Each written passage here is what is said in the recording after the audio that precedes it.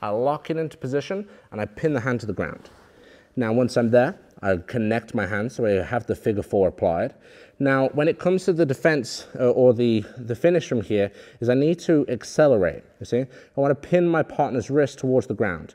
If I try to lift here, you see, he has a lot of flexibility, especially with the bridge. See, bridge up a little bit. Oh, you see, that looks disgusting, but it's not going to make him tap. So I have to extend, you see, I pin his wrist towards the ground, and then we raise the elbow. And at the same time, we're going to finish with the paintbrush method.